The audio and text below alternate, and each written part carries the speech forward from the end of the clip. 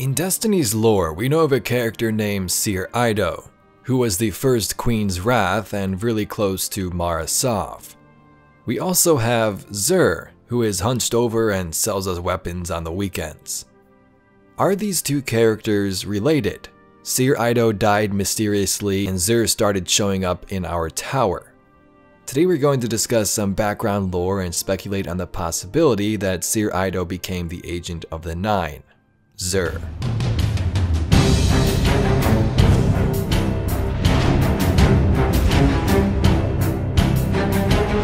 Xur or Sjur Eido was super important in Awoken history. I'm not going to discuss her whole story as it's way too long, but here's what you need to know. Sjur Eido was Mara Sov's lover and first Queen's Wrath. She ventured with the Awoken from the Distributary all the way to Seoul and fought many battles against alien factions like the Fallen. Eido was also present when Mara constructed the Dreaming City and dealt with many Ahamkara forces.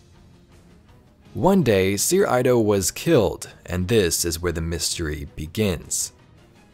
The Queen paces as Orin leans on her warhammer. "I need to know who killed her," Mara says. To know or to see them killed? Mara's grief and anger blazed across her face. She looks out at the reef as she struggles to master herself. Orin imagines Namki dead and clenches her warhammer a little tighter. At last, Mara says, "First, to know." She gives Orin the strange coin that the search party found on Sjur's body. "I'm not sure it was a murder."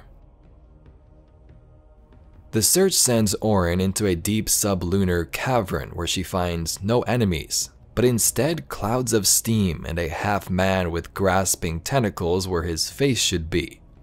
"Forgive them," he rasps as she crushes his windpipe with her fist. "Who?" she snarls, tightening her grip.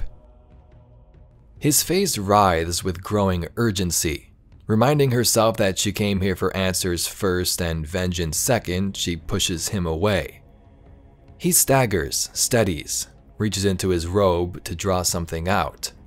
"Orin," Goal warns, but she's already seen it.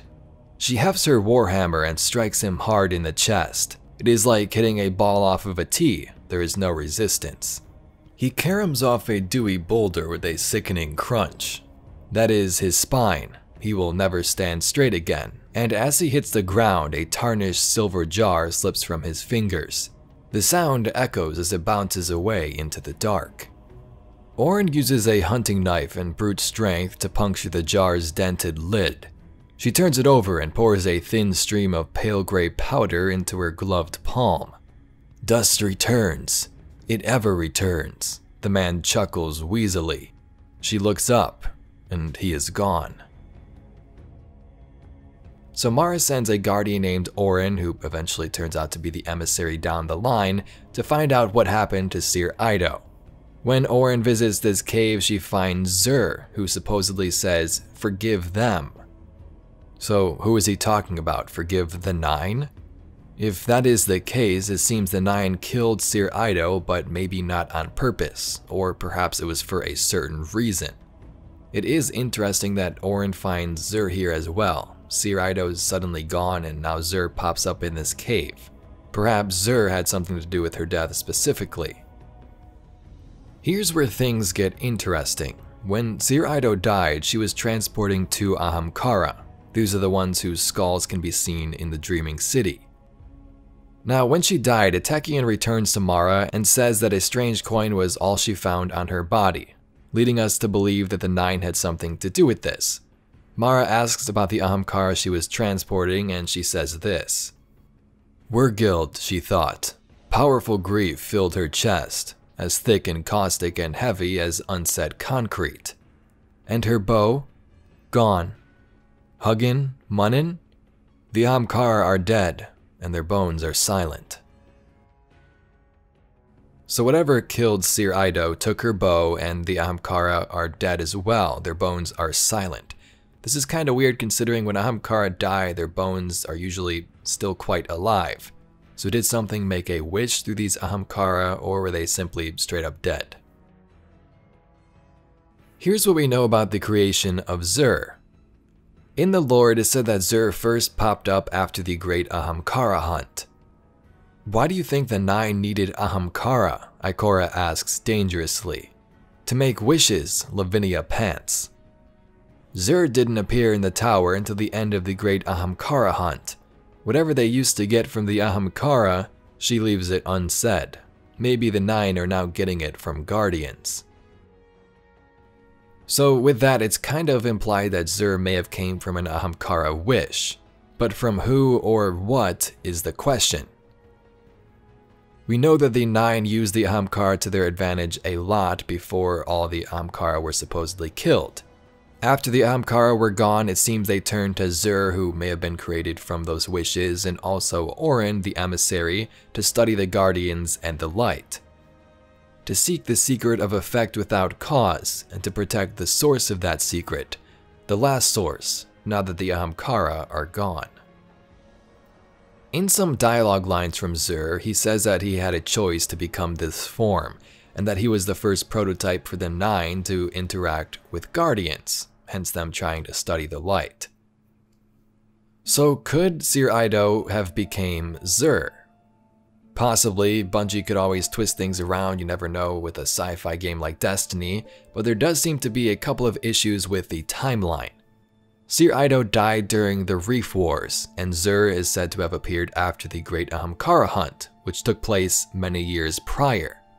So this means that Xur was possibly already around when Sjur Eido died. Now, we, correct me if I'm wrong, don't really know how far these events are from each other, that is the hunt and the Reef Wars. Also, how long Sjur Eido was gone before her body was found with that strange coin. It most likely wouldn't be that long, but keep those events in mind and their timelines. Regardless of all of this, we know this, that Sjur Eido was once an integral part of the Dreaming City and Awoken Society. There is a tomb/memorial for her and the Tangled Shore, and a statue built in Mara's throne world for her. That's where you start and obtain the Wishender quest.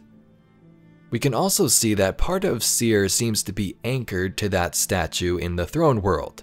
We hear dialogue and voice lines from her, so could Mara's throne world assist her somehow and bring her back to life? It sure feels like Bungie wants to bring her back if the time is right down the line, right? My name is Sjur Eido. I was the first to stand beside Mara Sov. You will be the last. But only if you prove yourself worthy. So let me know your theories down below. Could Sjur Eido have became Xur, or was the agent of the Nine Xur sent out to oversee this death of Sjur Eido from his leaders of the Nine? There is no question the Nine had something to do with it, most likely given that strange coin, but the motive remains unclear. Was this just to show Mara Sov that they're boss, or was it something deeper? Anyway, Guardians, if you enjoyed this video and would like to see some more just like it, be sure to subscribe to the channel. I thank you very much for watching. My name's Evade, and I'll catch you Guardians in the next one.